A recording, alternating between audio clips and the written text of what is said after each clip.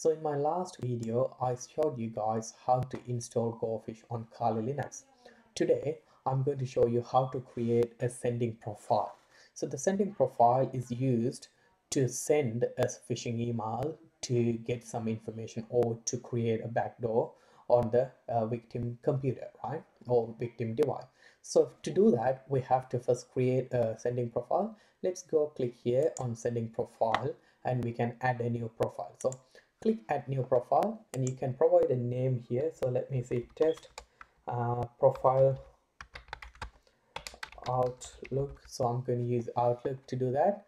Of course, you can use Gmail, Outlook, or any other email, so SMTP email to send the outgoing emails, but you need to be very careful. Most of the email service providers, they are very they know that you can do spoofing using the SMTP services, and they just block if you send an email as say in the from field. You're going to just put an email address that this is the email address is going to see when they receive the email. This can be any email address. Technically this can be any email address, but when you provide host name here, SMTP server name here, if you provide Gmail and if your email address from shows something else, the Gmail SMTP will not let you to send the email to that specific, or it won't let you to send the email showing that it's come from that specific email address. But I'm going to use on this testing, I'm going to use Outlook. So I'm just going to give a name as a Tim Cook, just the name only, right?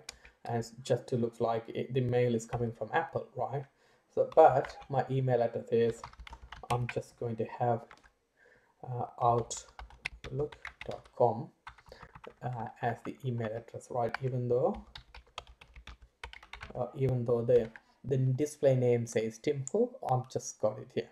So I have got SMTP Outlook settings here. So I'm just going to copy the SMTP Outlook settings.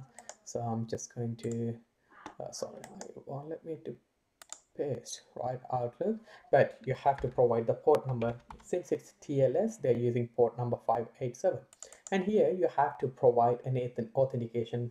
So this has to be an email address. It has to be a real email address, right? Again, you can have your own email server, or you can have your test email server, and you can use the email addresses to send the email, and you have to provide the password of this specific username. So let me provide the password. So once you provide the password, I'm just going to send a test email. Let me send the test email. So I'm going to do testing from here to my one of my other email, right? Let me send it to my Gmail account and see whether I can receive the email, right? Let me send. Click send and see what happens. So this has to send the email to that specific email address, right? Once it's gone, we'll have a test. We'll go and check in the email box. Yep, you can see the email has gone. Let me quickly go and log into my Gmail account. Right.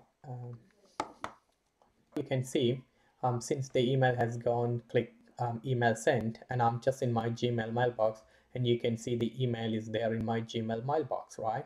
So if I click that email, right, let's go back here now, you can see it works. It says that the email has come from there, right? So that is how the sending profile works. So let me close this and cancel and save the profile. So my first sending profile is created. So you can use this to keep sending emails as a sending profile. So you're going to use this one when you do a campaign, right? So this is how you create a sending profile. With this, I'm going to finish the tutorial.